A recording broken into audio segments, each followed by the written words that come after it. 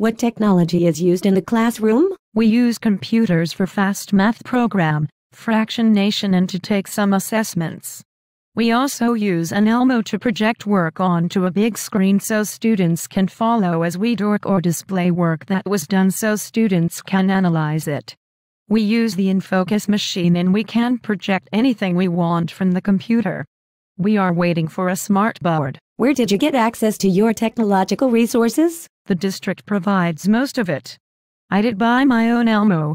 We also have a staff development center where we can borrow some resources. Do you ever have any problems with the use of the technology? Yes.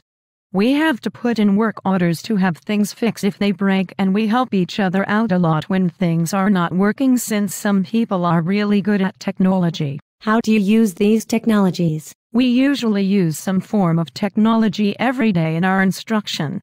We use technology to take attendance, keep our grades, for data collection, for communication with other staff and parents, for instruction to introduce new material, to review, and to play games. Are there technologies that you have seen that you would like to use? I would like to use the smart boards for my class. What are the advantages to using some of these technologies? Speed and accuracy, improved communication, differentiation for students to work at their current level, all students having access to your written work, ability to display exemplars, to improve how students communicate as they display and explain their work, and access to many materials. In the future, what role will technology play in our industry? It will drive our industry. Where did you get the resources to buy these technologies? The district is committed to staying current. What technologies are the children being taught to use in the classroom setting? Students are all taking computer classes beginning at elementary school.